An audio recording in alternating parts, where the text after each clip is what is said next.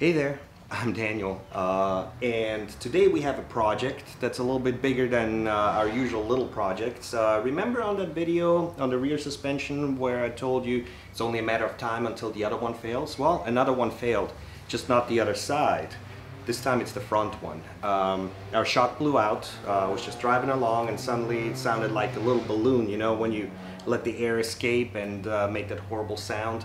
So I knew it was the front driver's side suspension that needs to come out, and because we already did the rear one, the front one I don't think can be that much more difficult, but we're about to find out. Let's get to it. So here's what we got. This suspension, for some reason, looks a lot smaller than the rear one.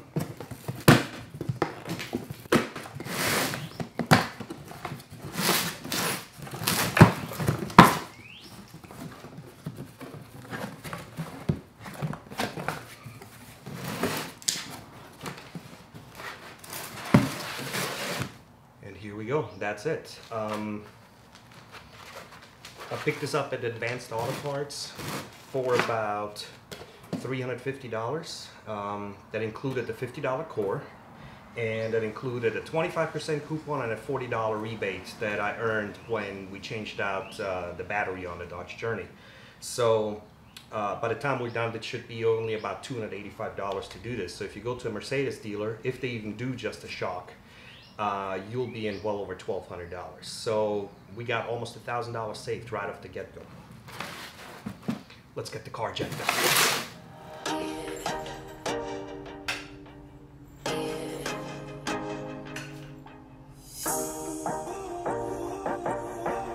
So the moment I lift up the car, you can hear the air escaping. That's a good way of knowing which shock actually is bad. If I would have lifted up the other one, it probably wouldn't make the sound. So very easy way to diagnose if the suspension, the strut itself, is actually blown. So listen up.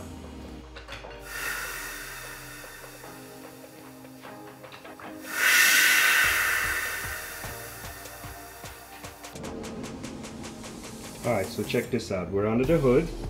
Here's where the strut is. We're gonna take this off. This is where the air line comes through. And pop this off, and that should be it for the top. The only thing that we have to do is pop the wheel off, pop off the little knuckle that's behind it, and it should be easy peasy, other than just trying to find a way to wiggle that thing out.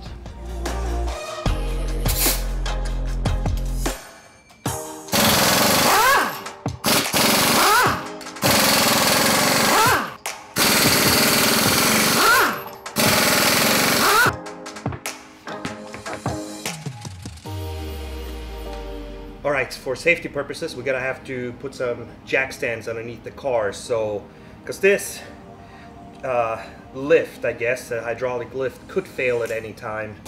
And to make sure it doesn't fail, I'll put on some jack stands. Now, even jack stands, once they're too old, I wouldn't trust them too much. So we're gonna try to find at least a couple of points to secure the car on.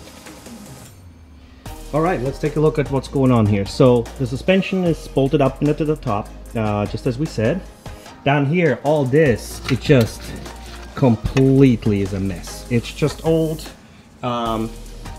it's completely brittle, and the moment I lifted up the car, there's a puddle that came out, probably out of the shock, I would imagine, because this is all wet, so that's probably our problem. So, in the top we have only 3 bolts that holds this whole suspension in. On the bottom, however, unlike in the rear, we have these screws, bolts, whatever you want to call them.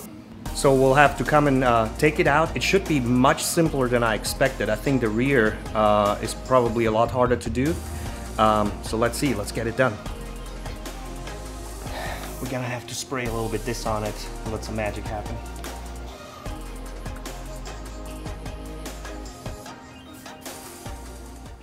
Alright, so while the penetrating fluid down below is doing its penetrating, we're gonna start opening up the airline and those bolts and release the shock from there, and hopefully by then we'll be able to crack those little bolts open, okay?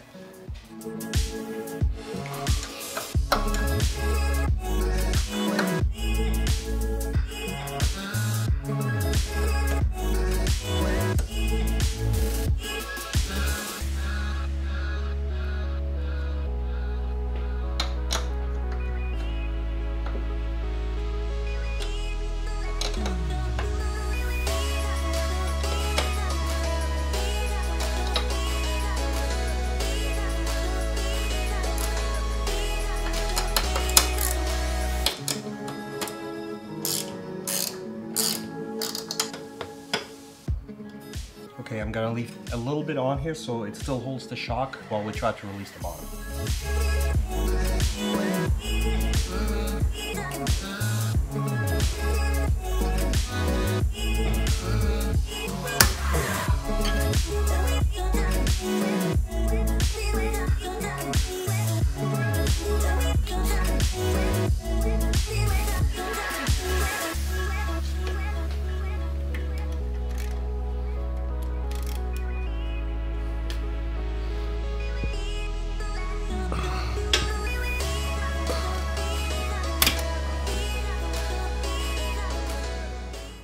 All right, here's my status right now.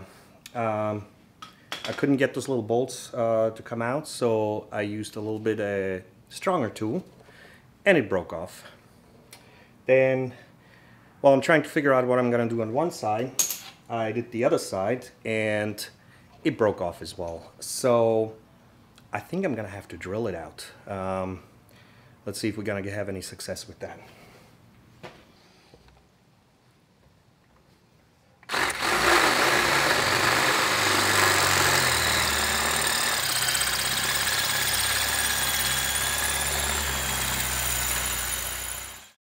All right, here we go. It is the next day. I stripped the bolt coming out because I wasn't careful. I used inferior tools. So something to be said about using good tools. And I'm all about saving money and buying cheap crap whenever I can. In this case, it bit me in the ass, and it took me a couple hours to drill out the bolts. So I ended up drilling out the bolts, and finally it's free. So let's get back to it.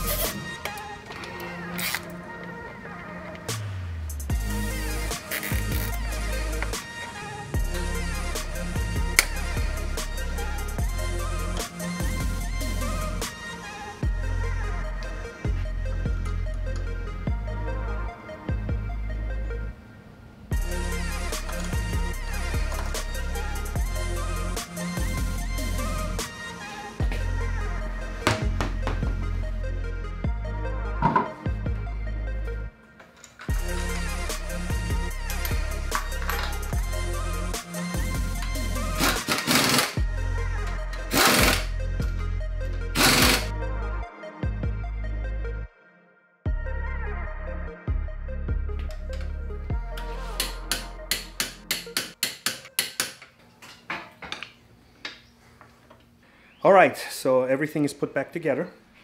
I didn't lower it all the way. I don't want to bottom out the shock. So I left it a little bit jacked up. I'm gonna turn on the car and see if it's gonna lift itself off the ground.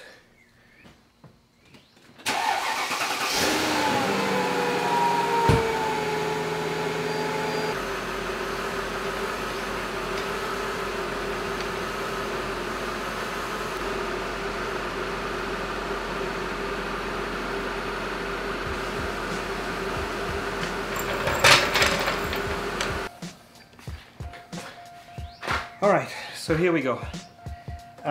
This could have been a 20-minute job if I wouldn't have to mess with strip bolts. I attacked it the wrong way. I should have heated it up, loosened it a little bit, but in my anxiety to get things done, I just went in there with a tool that was stronger than the bolt, and I pulled it, and the tool broke, and it stripped the threads. So 2 hours. I was drilling through the bolts. That's how hard they are. And I went through 3 sets of drills. I even got a bolt extractor. I mean, those bolts are so hard. It's really, really tough to drill through them. But we finally made it. The moment I drilled through it, it just popped right out. And this is the old shock. So this is where it failed. This attaches down to here, but it's separated. So watching on YouTube, there's some people that put RTV sealant or whatever it is that they put on there, and it just doesn't work. You have to get a new one. I got mine at Advanced Auto Parts, and I think it retails for like $350 or $370. But take advantage of coupons wherever you can. I usually like to buy off of Amazon because it makes me feel comfortable. It delivers straight to your door.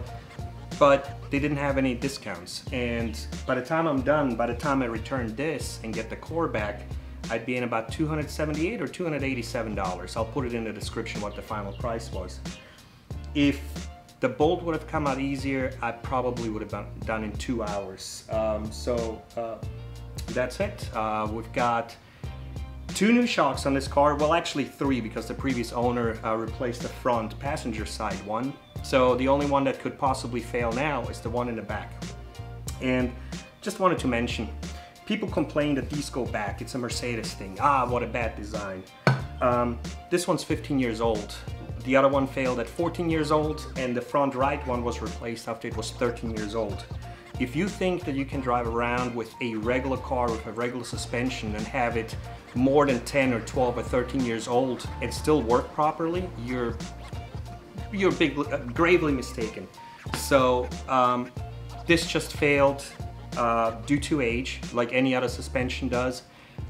If you like to convert everything to springs, you gotta make sure you get sway bars in it. This car doesn't have sway bars because the air suspension basically keeps everything level, and it messes up the ride. The reason you buy this car is because it rides so smooth.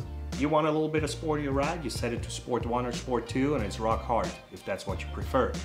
But all things considered, paying about $300 a corner, if you would have to replace all 4, that's $1,200. That's pretty much the price of a set of decent coil springs. Why would you go to coil springs? And then if you do coil springs, you have to replace everything, weld in a sway bar, do all those things that, hey, just change them out when they fail. Maybe once every decade or so, and you got a perfectly good driving car. So that being said, I hope this video helped you guys. Good luck out there. See you next time.